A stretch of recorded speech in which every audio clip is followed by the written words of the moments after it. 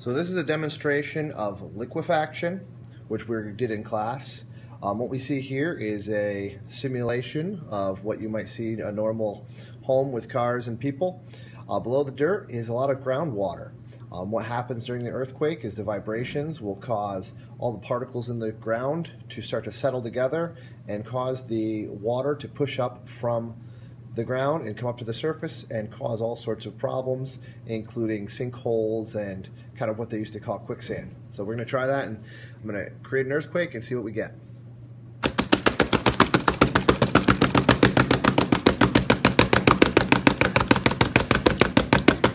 If you look, you'll notice water rising from the edges.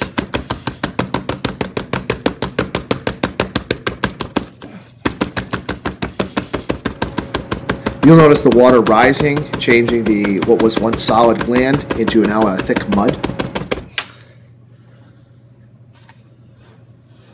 You'll see our aftermath. The cars and the people have all started to sink, as well as the house. You can see there's water pooling up everywhere, and this is the result of liquefaction.